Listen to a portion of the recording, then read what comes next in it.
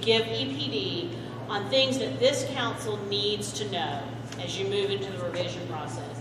These aren't answers that we're going to have today, but as we look to answer these questions, are there current plan elements that should be revised? What has occurred that makes their revision necessary? Are there new issues impacting water quantity or water quality in the region? What are the next steps? And what I really want us to look at and think about is to answer those first 4 questions. On number 5, what is that information you would need?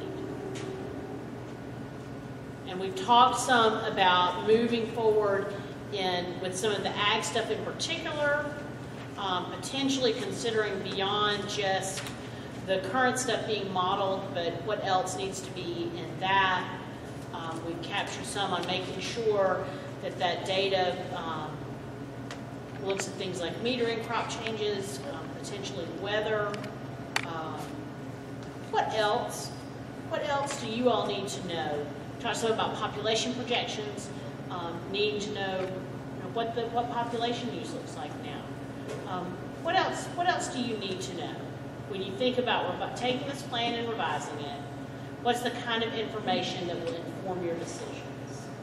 Well, one thing that I've thought about maybe since we are a border region, to look at on the depression out of Jacksonville, see how much further into the region it's moved into, especially if we're talking about looking at coastal as well.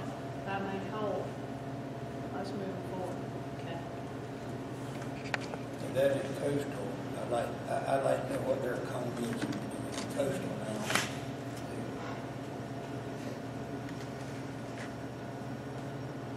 We were talking at the break. I think we need some updated data from down that way.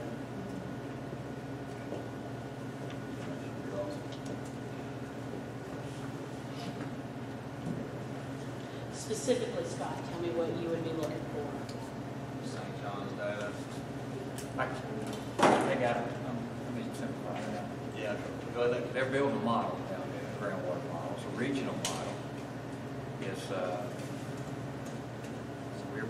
Georgia has had, our state geologist has had some input into it. I've had some input into it. So we try to keep up best we can, keeping in the legal ends in front of us.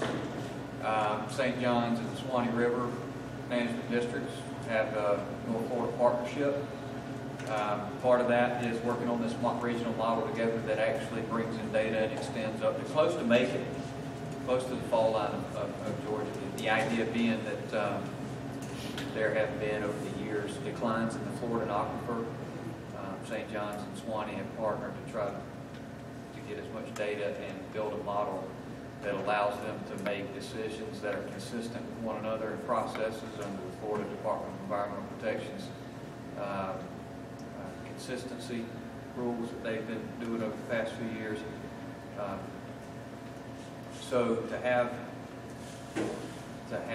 one or both of them come to maybe a joint presentation or on what that model is, I think that's important for the region because that's going to take into account the cones of depression and the data that we've all been talking about. They bring that in and they put that in their model to determine how they can start using that in permitting. And I can handle that. You could coordinate that. Yeah. See which one of them wants to do it or if they want to do it together. How they want to do that. They may send one of us to sacrifice. Well, it's interesting. Scott kind of talked about that. They have 5 water districts that are all, they have ad valorem taxing ability and they have some state funding. And some are bigger fish than others. Suwannee's the smallest district, smallest budget. And there's, so you can imagine there's some competition between the districts in who knows more, who can do a better model or whatever. And I think this North Florida partnership was meant to bring those guys under the same tent, have them play nice together, and produce some things that both of them can use and that provide some certainty to some of their permittees and applicants. So probably best to invite them both and let them decide how they want to handle presentation. Right. Okay. What else do you need to know?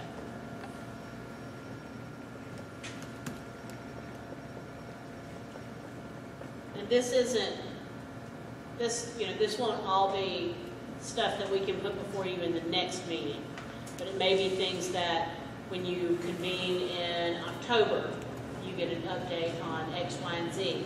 It may be that this is an update to tell you where things are right now, from worker bees who are doing modeling or making adjustments and looking at those things.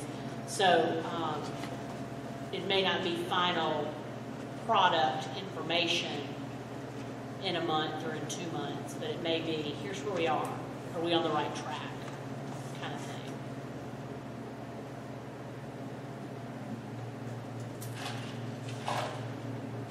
What might you hear or learn that would potentially change what's in your plan?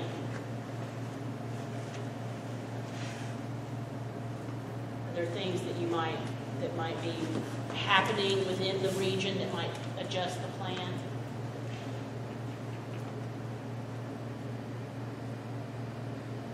I'd like for us to talk about